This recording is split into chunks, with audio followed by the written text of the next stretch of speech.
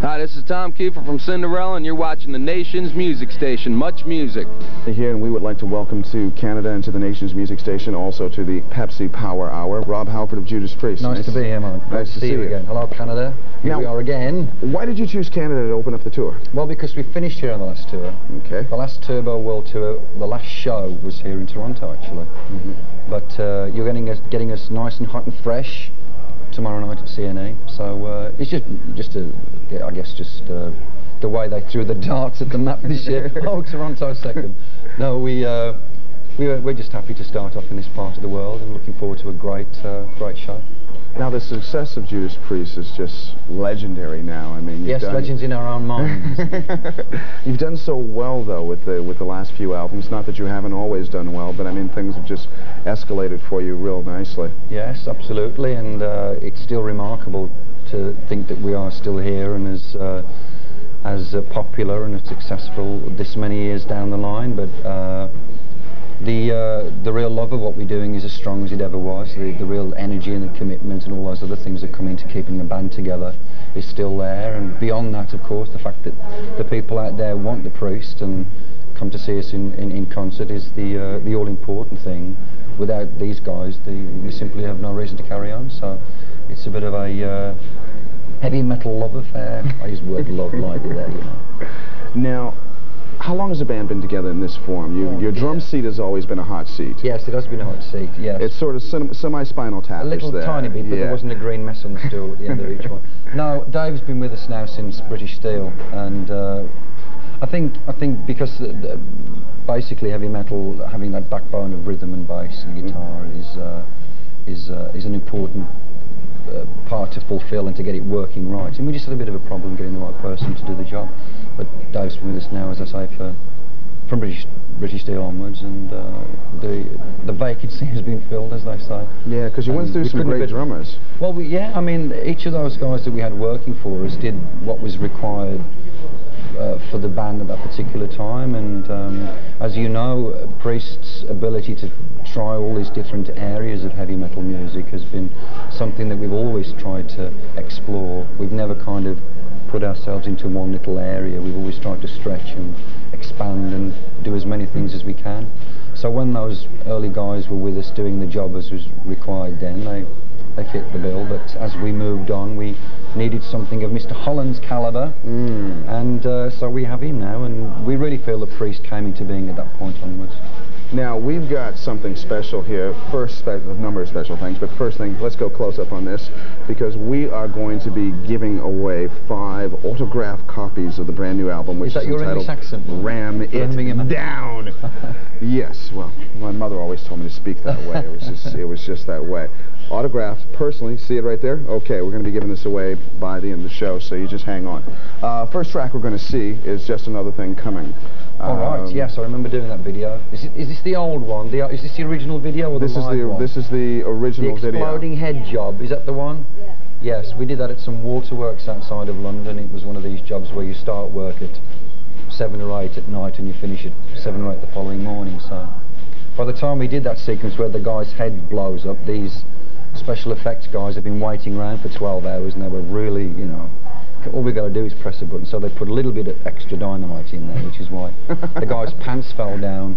It wasn't really intended, but I think it added a little twist there, a little bit of humour injected, which worked well. All right then, Judas Priest got Another Thing coming in stereo on the Pepsi Power Hour.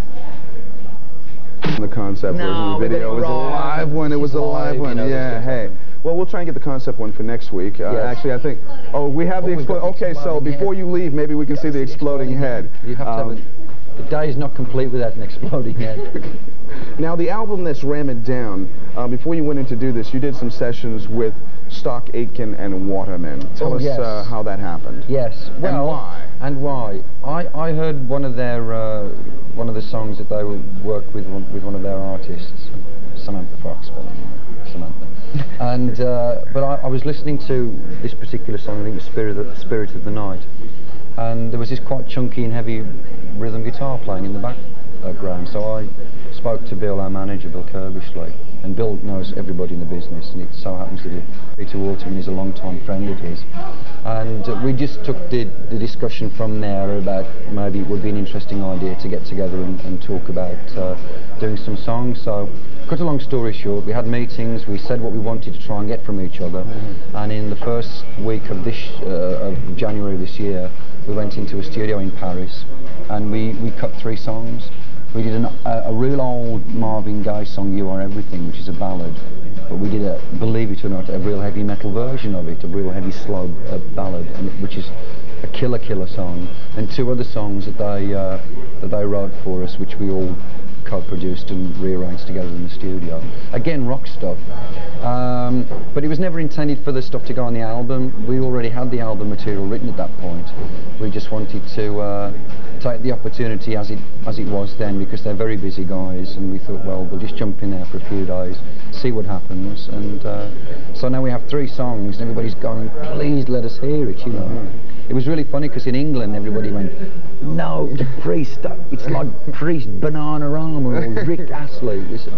There's no way this band would do anything like that. I mean, we're not out there after this many years to just get a crack at the singles chart. We've got too much of a standard and a relationship with our crowd, our audience rather, to just to go for something as cheap as that. So they're in a studio safe somewhere in London, and maybe someday you'll get to hear them, but we'll have to wait and see. I'd like to think that people would get a chance at some point, but we don't know just yet. It's early days.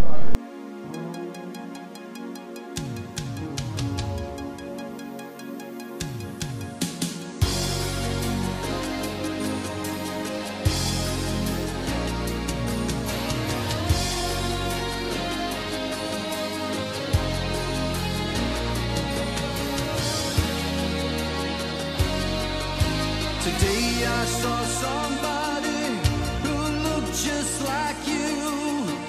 She walks like you do. Turn the corner, I called out your name. I felt so ashamed, but it wasn't you. Wasn't you. You are everything.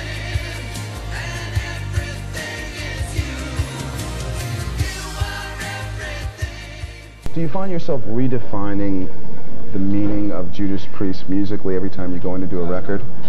Well, I don't know about redefining it. I mean, the fact is that as long as I think the musicians as we are stay together, there's a distinct sound and character that is always there. But certainly as far as writing songs is concerned, we try and be as new and as different as we possibly can. Although people I'm hearing is saying, like, ram it down, it's back to the Priest and the traditional stuff. This is just, you know, 9 new songs plus the Chuck Berry remake that we put together in 1988. It's just, you know, part of the whole repertoire and catalogue that Priest can create. But the important thing that we try and do for each album is to try and give it a little bit of its own identity, so it each stands out amongst the 13 that we now have released, and I think it does that particularly well. Which came first, the movie or the track, Johnny Be Good? Did you do it specifically for the movie? I think it came almost at the same time, because again, Bill was approached by Orion Pictures in Hollywood. They were making this film, Johnny Be Good, and they wanted a metal version for the title track, and Bill heard of that and said, please let me give Priest the opportunity to provide you with their version. So that was the first thing that we did when we went into the studios in Denmark in October of last year. We didn't quickly put it together. We spent a great deal of time actually, because it's a great rock and roll classic, and to try and give it, you know, justification and rearrange it and put the Priest stamp all over it, which is what we've done with other remakes, did take a bit of time to put together. But I think it worked well, and we gave it back to the movie people. They loved it, and the knock-on effect from that was that it did get onto the album, although it wasn't originally intended for that way. But we found a place for it, and we wanted it to be shared on the rest of the stuff. So there it is, you know. All right. And it works. So there it is, Judas Priest, Johnny Be Good from Ram It Down on Much Music. here with Rob Halford of Judas Priest. We're going to take a look at that piece, right, Morgan, if we will?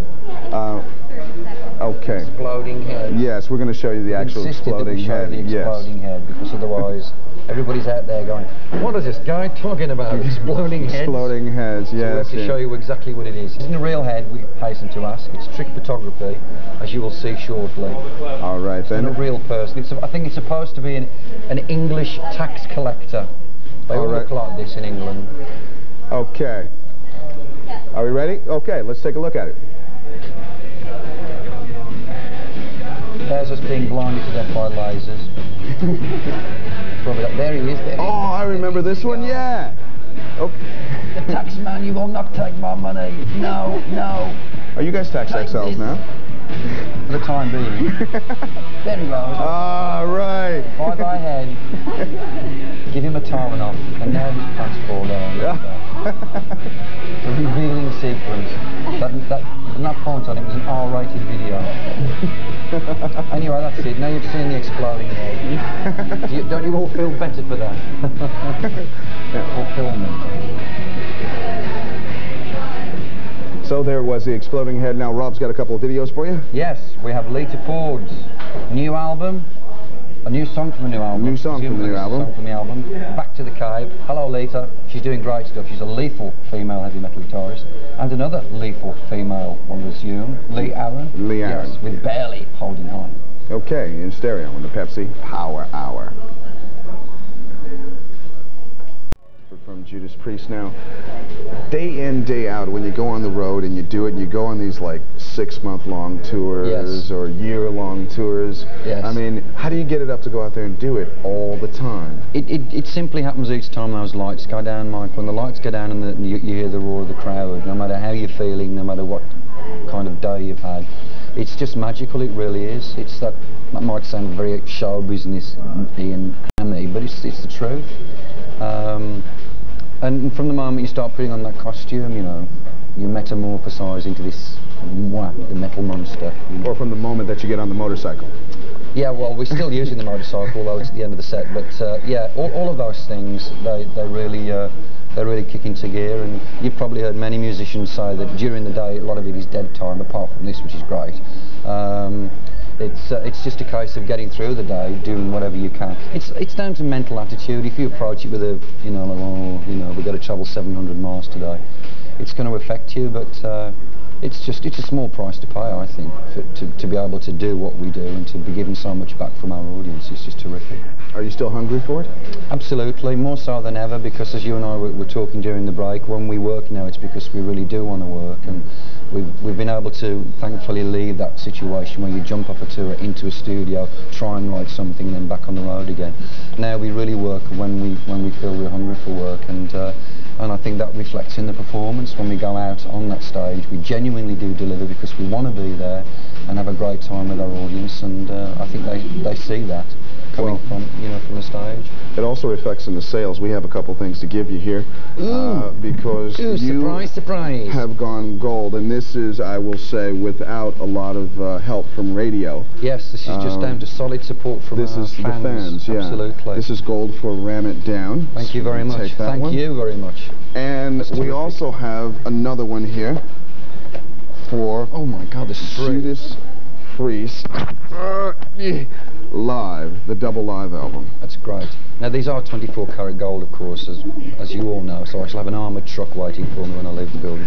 Thank you. I mean, I really do mean that, because you guys give us this, and it's just wonderful when we get stuff like this to keep as memories. When I'm years old and I'm in my little withered leather and stud wheelchair, and I should look at this, I got this from Canada in 1988. Thank you very much indeed, it's great. Now, are there any young bands that we should look out for, people that you think you might like to work with in the future, or... Well, I mean, the thing is, there is such a tremendous amount of up-and-coming new blood all the time, especially in heavy metal. And it's difficult for us in Priest to take time to work on many other projects because it's a full-time situation, and when we do get free time, we like to take a vacation like everybody else does. But I'd like to consider that in the future, possibly. Maybe doing a bit of producing or management. without the cigar. But it's just a case of hopefully trying to put over what I've learned and the great times I've had and sharing it with others and trying to help, you know, other people. So you never know out there, I might be working with you someday. All right, watch what you say. You'll be getting tapes at the management office, like real. We've got 5 copies of Ram It Down autographed by Rob Halford that we'd like to give away if you can answer our Judas Priest trivia question. Can we get the address up there with the question? Oh, we got the question first? Okay, great. What was the first album that Tom Allen produced for Judas Priest? If you can answer that question, send the correct answer to this address. Judas Priest, care of the Pepsi Power Hour, 299 Queen Street, West Toronto, Ontario, M5V2Z5. And we will give you 1 of 5 autographed copies of Ram It Down for your very own. Now, you're doing Ottawa in a couple days. You're doing Toronto. Are we? Yes, you are. I don't know where we're going next. They just put me in No, the bus. I'll lie down in the bunk for 8 hours. We've mixed Ottawa? Where are we going next? Oh, we're going back and forth, but we are coming back into Canada at some point. We will see you again. Are you coming back into Canada? I believe we are, aren't we? Vancouver. Vancouver? Okay. And something else might. Good enough. Ottawa's a little bit quiet anyway. You know, AC/DC was there. They destroyed the place. Oh, really? So, yeah. They Angus is still to his tricks, is he? Good. So, but you've got more Canadian dates. So you're in Toronto tomorrow night for sure. Okay, you're just sort of relaxing today, taking it real easy. Yes, I'm seeing the sights of Toronto. I never really get a chance to look around as much as I'd like to. So this time, if you bump into me in the street, have you thought about what's going to happen next? Not really, no. I mean, we don't know. We don't know from year to year whether this band is going to stay together. This isn't the farewell tour, God forbid, but it might be the last time you ever see us tomorrow in Toronto. We look at what we've achieved at the end of every year and we decide, you know, what's to be done next. And basically, it all comes back down to this whole business of the support that we get from the people that want us. And as long as people do want us and we can be consistent and make good records and give good shows, and we'll be around for a few years yet. There's plenty of steam left in the armadillo.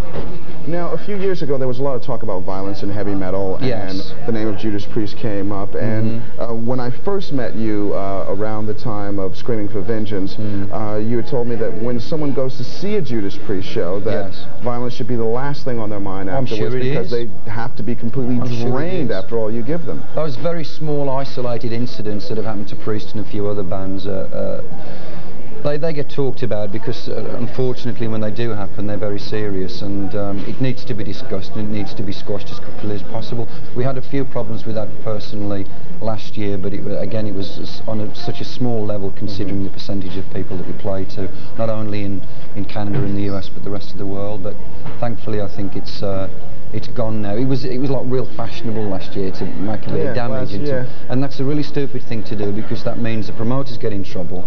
You know, the halls can't be rebooked, or whatever concert playing you're doing, and it basically gives heavy metal a bad name. We're all out here to tell the uninitiated, the mums and dads who, you know, have got the wrong end of the story, that this is simply just a great time that we're all having together. It's all good, positive stuff, nothing negative.